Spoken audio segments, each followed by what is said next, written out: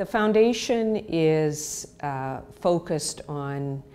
engaging with and collaborating with all who have a stake in trying to achieve better health and wellness outcomes for children and families in our province. The Norlene Foundation, through the Alberta Family Wellness Initiative,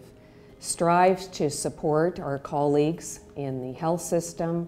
the human serving system, the justice system, the education system, and communities, in schools and beyond, with a focus on intervening very early in life, in the very early years, when we can make a difference for children by building healthy brain architecture through very positive serve and return interactions with the adults who care for them.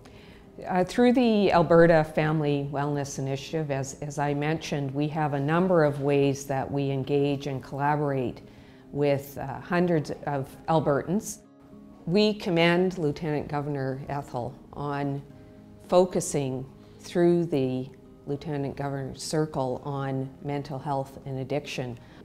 By raising the profile of mental health and addiction, we can build understanding about these issues and also collectively prevent stigma and strengthen mental health and understanding of mental health and addiction in our society. This award means a great deal to us at the Norlene Foundation. It's a fantastic acknowledgement that we are indeed making an impact in our community in Alberta and potentially beyond to ultimately improve the health and wellness outcomes for all children in our province, and in particular how to strengthen mental health and prevent addiction.